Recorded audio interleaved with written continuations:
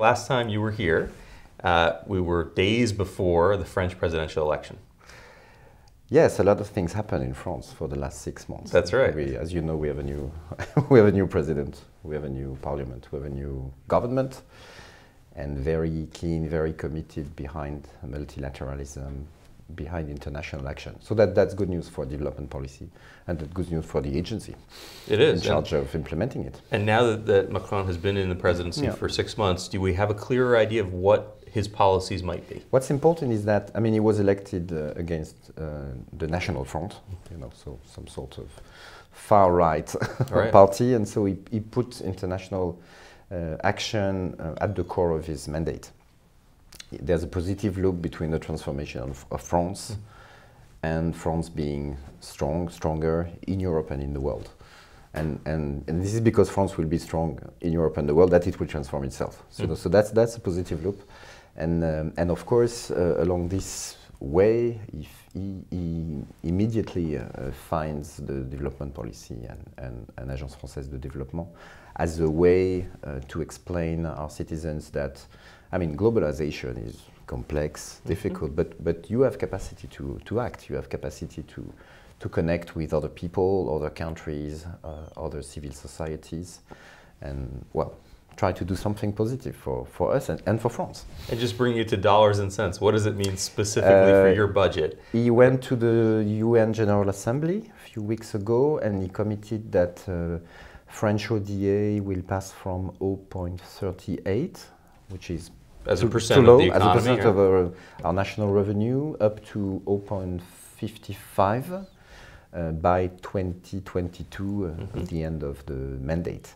So that's a huge increase. It's the size of the increase on the defense budget. And we see the same evolution, the same balance in Germany at the same time. So you see continental Europe increasing its capacity to act internationally and finding some kind of balance between defense and development. One concern, just while we stay on the budget, I want to get to lots of other things, but one concern people have about the budget increases in Europe is that some of that money will be counted as ODA but go toward refugees or migration. Is that an issue in France or no? Well, we receive very small flows of refugees for now, compared to our Nordic colleagues, Sweden, or to Germany, of course, 1 million refugees when at the height of the crisis. So, but then you have rules. I mean, you have the DAC committee of the OECD that set rules on how to account for ODA and especially for refugees.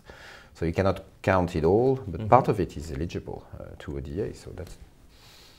So we can talk much more about that. I don't think that will be that much in France. Well, we don't know, but it's not much of an issue today. It's not really in the picture for now. I want to talk about another election because you're here in Washington. Just the day before tomorrow is going to be the meeting of the International Development Finance Club, at which you are the only candidate to be the president of that club. So it looks like very shortly we'll be calling you president of the International Development Finance Club. No, we discussed it the last time I was there. This is a new setting, 6 years old, founded by very large institutions, KfW in Germany. AFD with Caisse des dépôts et consignations, which is our national development bank. So somehow we form a group that is the national and international development bank. You have CAF in Latin America. You have BNDES. You have China Development Bank, you know, which is the largest public financial institution in the world. You have DBSA in South Africa, the Moroccans, the Mexicans. So it's really a very, very new, fresh setting where, on a pure equal footing basis between its members, we can discuss international priorities. And if we want to succeed in fighting against climate change, in reducing inequalities, we need to mobilize these instruments. Because we cannot stay between international organizations. I mean, the international organizations have a huge value. Sure. They know best practices. Like the World Bank. They set the standards, they pass the messages. But at the time, you need to pass these messages, these priorities, in our fabrics. And these institutions, they are very crucial because they are participating to the COP. So they hear the climate signal. They hear it loud and clear, and they are able then to explain their constituency, their territories, their politicians, their companies, that they have to change and they have to move fast because the threat is there and accelerating. So that's why climate was at the center of the agenda of the group, but now it will expand. Right, tell us about that. So as you become president of this group, what will be the change in the focus on climate? It started as a club of CEOs. Basically, CEOs that were a bit, they wanted to have a say on the international stage because they thought they had something to explain. Right. Now the idea is really to structure the club more and to engage all our colleagues. So we could have an IDFC of chief economists, I mean, providing a new analysis of the risks of the way the international economy is going. We can have an IDFC of risk officers. We can have an IDFC of experts on urban development. That's an issue that is so important all over the world, especially in the south.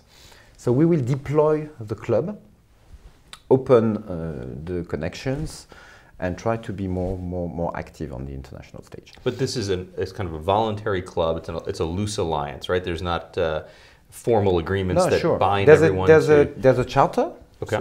But of course nothing is mandatory and it's on a pure free basis. But I mean, all these national development banks, they know that they have to learn from one another. Right. And reinforce each other through international cooperation. And there's a lot. There was a panel yesterday at the World Bank.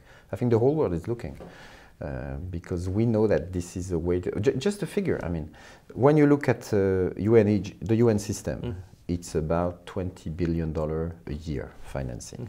When you look at MDBs at large, it's about $200 billion a year financing. When you look at IDFC is more than $600 billion a year financing already, and that's increasing because of course these countries are growing, and so their institutions they are the core of their system. They are growing as well. So if we want to mobilize, and they are of course they have a huge traction on their financial markets. So beyond their core financing, 600 billion. You have this multiplier effect in their own country. So we have to use them, mobilize them. That's as simple as that.